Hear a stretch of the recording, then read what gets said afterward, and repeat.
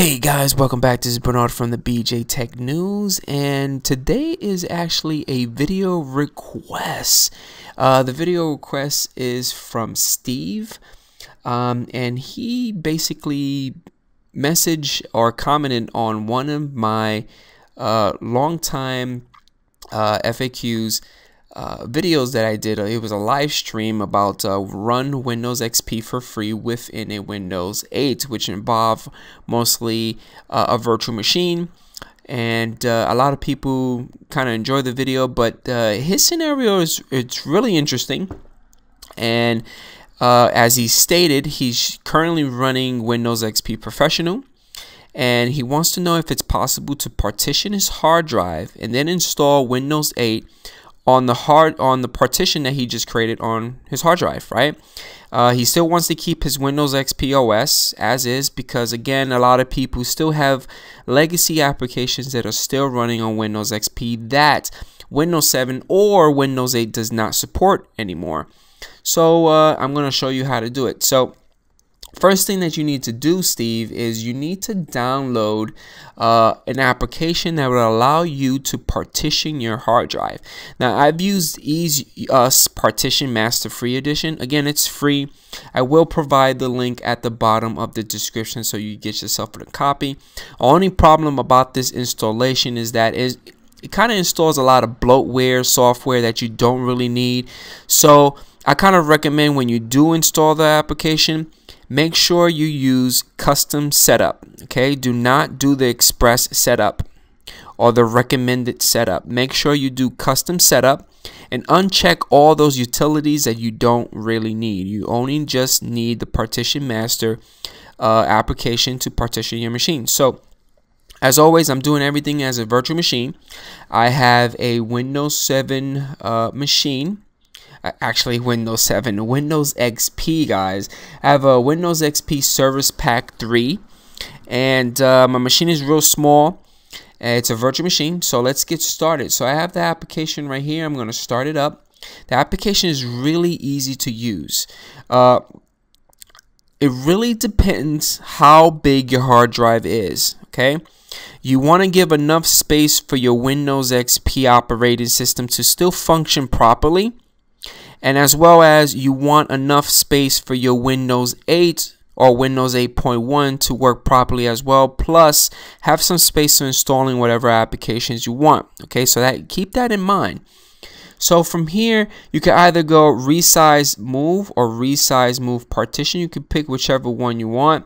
I'm gonna do on the toolbar, on the sidebar actually, and then for here, this is the reason why I like this application, because you can actually just put your mouse over and just move it around, and there you go. So I actually partition it 23.20 gigs. So I'm gonna actually give it a little bit more. Let's give it 24. And there you go.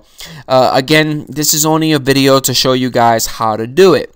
But a best practice, you probably want to give your primary or your Windows XP partition a little bit more space, because if you're still using it for your legacy applications, those applications are probably using temp locations to store stuff. As well as for your Windows 8 or 8.1, I think the recommendation of storage size is, I think, 30 or 20, don't really know, but I normally create my virtual machines of 20 gigs and it works with no problem. So from here you press OK, and once you are happy of what you're gonna get, finalize it by just hitting apply. Okay, yes, just hit yes on this part, and yes, you want to restart. So what's gonna happen, your Windows XP machine is gonna reboot. Once it's starting back up, it's gonna get into the EaseUS Partition Master kind of GUI interface, because right now it's gonna partition your NTFS partition into the amount that you indicated within the program. So as you can see, the EaseUS Partition Master boot mode is already starting, and actually gives you, if you have like second thoughts on it, it gives you about 5-second, 10-second delay that you could abort. If not, just let it run and it's gonna partition it for you. And we're back. So when the application is doing the partition, do not worry. Your machine is going to probably reboot itself a couple of times. Once it finalizes everything, it's going to reboot and give, place you into the login screen. So I'm gonna let's log in into our machine. And once I log in, I'm going to go inside our computer manager and check if the partition was created. Again, we didn't assign a letter to our volume. It's basically space that we put to the side. So I'm going to go to Start, right click, go to Manage, right click on my computer, and then go to Manage. And then from here, let's go to Disk Management. And there you go. Our 25.54 gigs allocated space is there and ready to be used. So I'm actually going to close this. And I'm going to shut it down. So go to Start, Shut Down, and let's turn it off. Okay, so when your machine is off, your physical machine, for me, virtual machine, you want to get your Windows 8 or Windows 8.1 CD or DVD and place it inside your machine. For me, I'm going to place my ISO.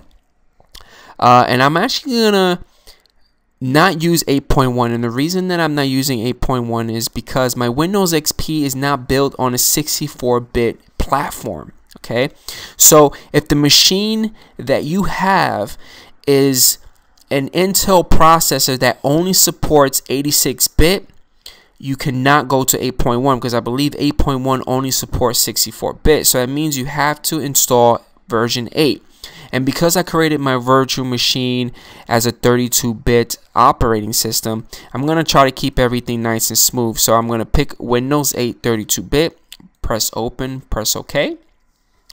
And you're going to start your machine. Most likely the machine should start up within the DVD, but sometimes if it doesn't, go inside your BIOS setting and then change the order for the CD-ROM to boot.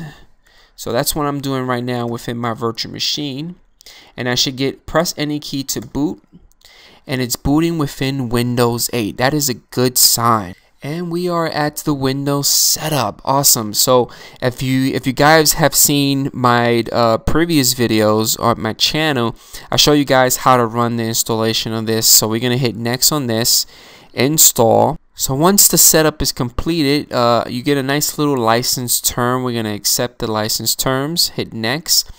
And you want to do a custom install Windows only. Now look guys, you got your partition 1, and then you have this unallocated space that we created with the partition application.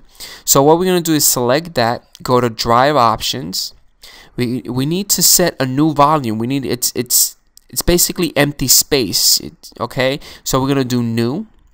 I'm going to use all of it, apply, and there you go. Now it's usable for me to install this Windows 8 operating system into this partition. So let's hit next and let Windows do its thing. And we're back. So if you guys have been sitting there patiently, you probably saw a nice little dialog box with two options, one Windows 8 and another option that says previous Windows. That's basically your boot menu. If you didn't touch it at all, it's going to constantly reboot itself because Windows 8 needs to finalize itself. So once you get here, you pick your color. I'm going to pick this color, why not, and give your PC a name, and I'm going to give it BJ Dual 8.